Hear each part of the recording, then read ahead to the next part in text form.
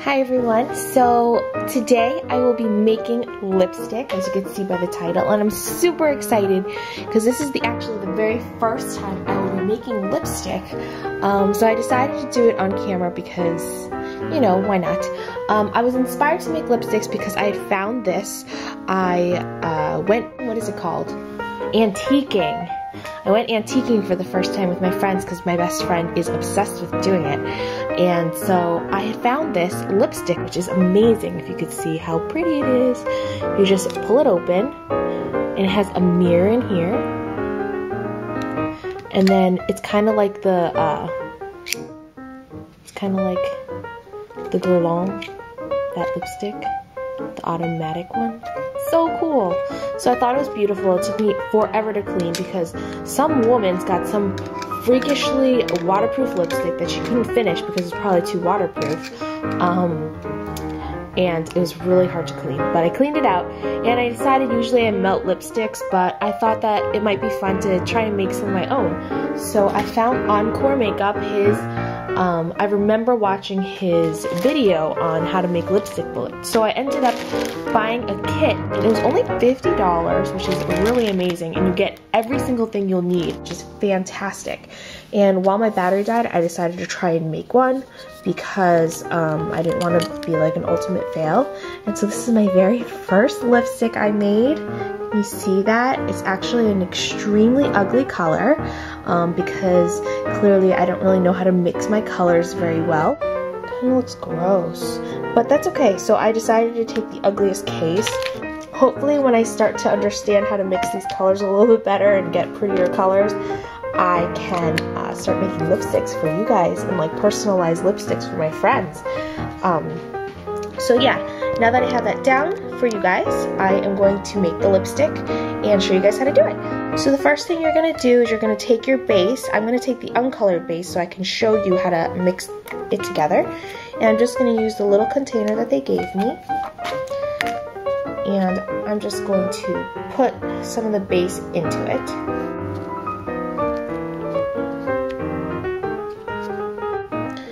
This will probably be good for about 2 to 3 lipsticks. So I put it in there, and then what you're going to do is you're going to stick it in the microwave for 20-second bursts, and then you're just going to keep an eye on it, making sure that it doesn't boil or bubble, but that it completely melts. So I'll be right back. Alright, so here I have, it's completely melted. As you can see, it's all liquid. And you're going to pick and choose the colors and add it into your base. So I'll actually be using this color. It's kind of like a nice, I don't know, it looks kind of like a cranberry-ish color to me. So here we go. I'm going to stir it all up. I really like this color. This color is really pretty. As you can see, that's what it looks like. And you can add this, which is a white pigment, and you put this in to lighten the color. So I'm just going to do like a drop or two just so you can see what it looks like.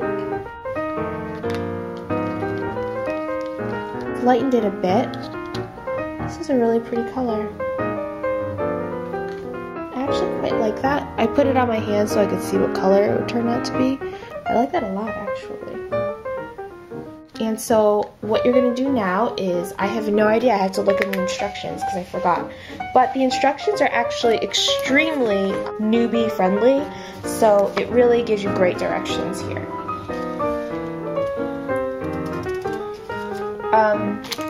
You could also add the micas now to kind of intensify the color or add kind of, you know, a glitter effect to it, but I don't really like sparkle all that much. So now we're going to prep our lipstick mold, and what you're going to do is you're going to take, it comes in 2 parts like this, and you're going to take your mold release, and you're just going to put about 2 drops, and you're just going to get all of your molds prepped.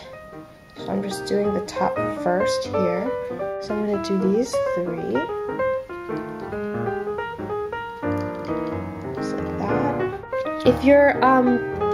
If your product starts to harden, you could just stick it back in the microwave for another couple of seconds just to get it really liquidy, so that way it's easier to work with.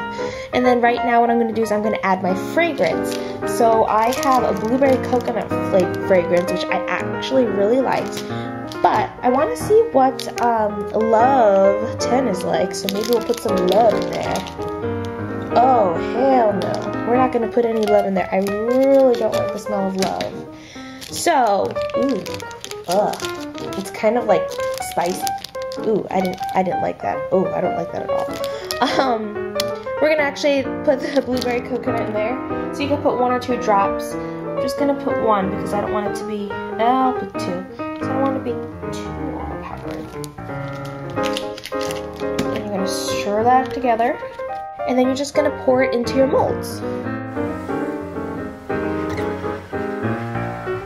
Alrighty, and then what I'm gonna do is pour and actually let it just set just a little bit so it's not quite so liquidy. So as you can see, it kind of set just a little bit so it's easier to move. So what I'm gonna do is I'm going to stick it in the freezer here for about 10 to 15 minutes, maybe 20 minutes, we'll see. And I'll be back. As you can see, it's been about it's been probably about 30 minutes and my lipsticks have set. So you want to be very, very careful, and you're going to slowly pick this up. Should easily come out. Just like that, as you can see, 3 beautiful lipsticks. And you're just going to take your case. So I'm going to use my one as my vintage one. We're going to push it all the way to the top. Then push it all the way down so it hits the end of your lipstick tube, and then slowly pull it up. And I totally put the lipstick in backwards. Crap. Shoot. So maybe if I just shove it back in real quick. And there you go. You have your nice little lipstick. So pretty. So again, you're gonna put it all the way to the top. You're just going to put it on top. Do it this way. On top. You're going to push it until you hit the bottom. And then you're going to slowly pull it up. How gorgeous is that? A beautiful sheer lipstick. Ah! So pretty.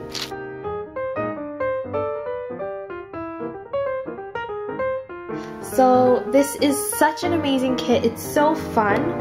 And you can absolutely make such beautiful products out of it. I didn't think that I'd be able to make lipsticks, but in all honesty, it's quite easy. I will see you guys in my next video. Bye everyone. I'll talk to you guys later. I know that last month was ovarian cancer month. We've raised a good bit of money, which I promise I'll be blog posting about it soon. But since October is Breast Cancer Awareness Month, I thought it'd be fun if I made 3 pink lipsticks. I've been playing with this for a couple of days, and I really like this color that I made, and it was nice and pink for Breast Cancer Awareness Month. I'll show you the color that I made. So I hope that this will get the color really well. So it's just this really pretty color. So I decided to have a giveaway for it. It's just a little giveaway. See how social networking can really kind of build and spread awareness. So it should be really fun. So come and join me on Facebook, and I will be holding this giveaway. I just wanted to show you this color quickly because I did have some left over in here, so I wanted to show you the color on my hand. So there's just the swatch on my hand. It's really nice and glossy and pink.